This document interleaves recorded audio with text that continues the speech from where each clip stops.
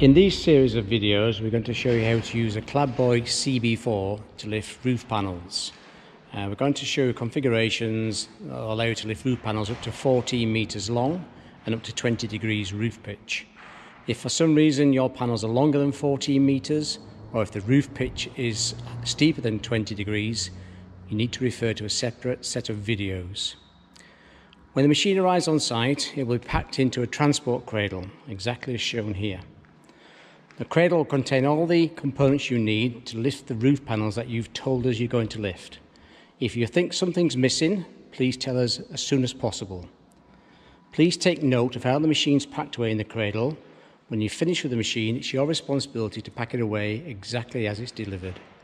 If it's not packed away, transport may incur extra charges when we collect the machine after hire, and there's also a risk that components can be damaged in the transport system. So please take careful note of how the machine's packed away. So Neil and Gabe are going to come into shot now, and we're going to assemble this first of all into its basic roof configuration, which is suitable for roof panels up to 10 meters long. So we're just removing the extension arms from the cradle, slotting them into the machine.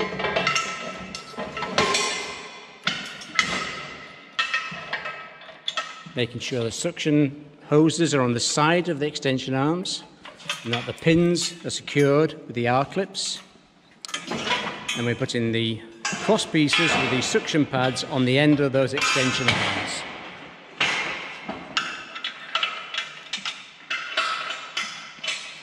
And that is the configuration for a standard basic roof kit with extension arms both sides, approximately 2.5 meters apart, and that will allow you to lift roof panels up to 10 meters long. Obviously there will be safety straps which will be inserted at the end of the extension arms here, but we'll show you that later on. If your roof panels are longer than 10 but shorter than 12 meters, we'll show you how you put an additional extension arm. So the roof pads come off and a second extension arm is put on to the machine each side.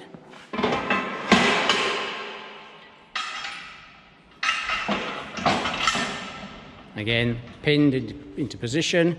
We'll explain about how the extension arm suction hoses are connected through the machine.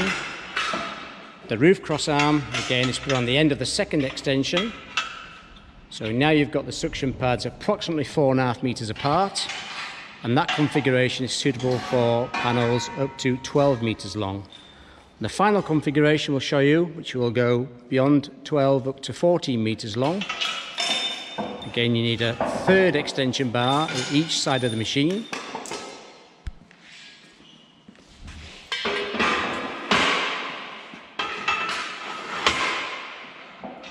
Again, pinned and locked into position. And the roof cross arms with the suction pads finally go on the end of the third bar at each end. And now your suction pads are approximately 6.4 meters apart, and that configuration is suitable for roof panels, standard roof panels up to approximately 14 meters long.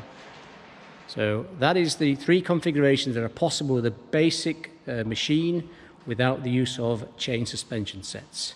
And we'll send to site the appropriate number of extension arms to suit the panels you're lifting. So we're just going to now strip that back down to the basic roof set.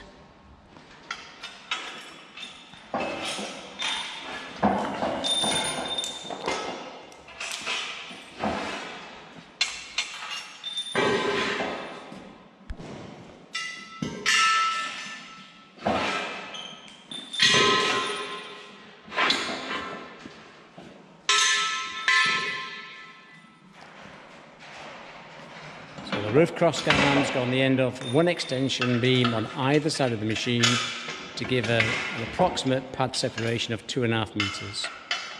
And then, as mentioned earlier, the secondary safety strap goes on the end of the last extension beam. And that's the same whether you've got an extended configuration or the basic configuration. So all the components need to be pinned and locked into position with the R-clips. Then you need to connect the suction pad hoses And when the machine arrives on site, all the 4 vacuum outlets are blanked off with blanking plugs. Just remove those by pushing them up, pull the collar down and slide them off.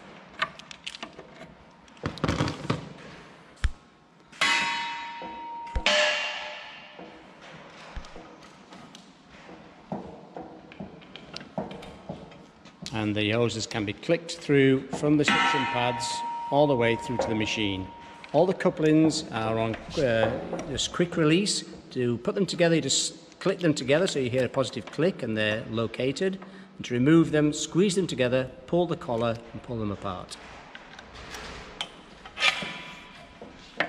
So you've got the suction pads and the extension arms pinned and locked into position. You've got the safety straps at each end of the machine.